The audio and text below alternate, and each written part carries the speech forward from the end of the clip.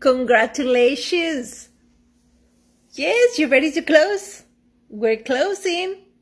So there's these things, okay, that I want to go over just to make sure that everything goes smooth tomorrow, okay?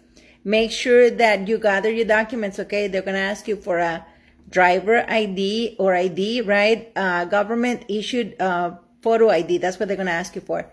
And all your questions should have already been answered by me, or if you have any questions, let's go ahead and go over them, okay? And make sure that you have the keys. I can either get the keys and take them to closing, or you can go ahead and leave them there at the closing table so that when the buyers come and sign, they can go ahead and get the keys from here, okay? Any final utility bills, make sure you have them already paid for, or that you have them all together so that no bills come here anymore, okay? Wiring instructions, make sure that you already gave that to the title company so that they know where to send your money, okay?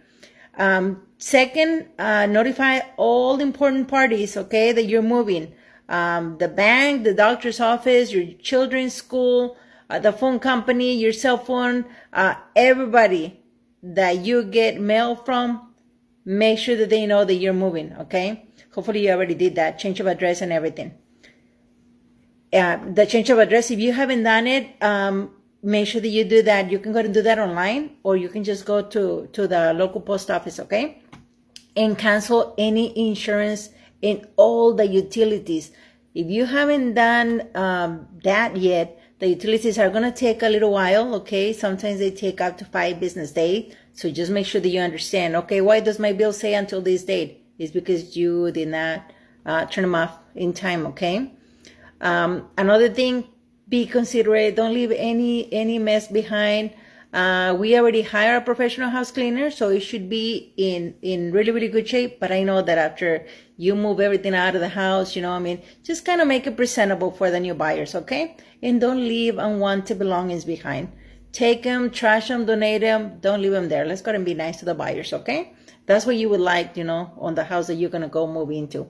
Gather all the keys, remotes, anything that they are going to be needing to live in that house. Make sure you leave that on the countertop, okay? So that it's a lot easier for them, okay? They'll figure out, if you can leave instructions, that would be amazing. Buyers really, really like that, okay? Let's just go ahead and be nice. Lights, turn off the lights, the water. Don't unplug the appliances, okay? Just go ahead and leave them on like that. And the buyers are going to move in this weekend anyway.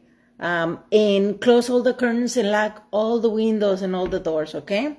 Just let's go ahead and be nice to the buyers. And do a final walkthrough before you leave, okay? Don't leave nothing behind.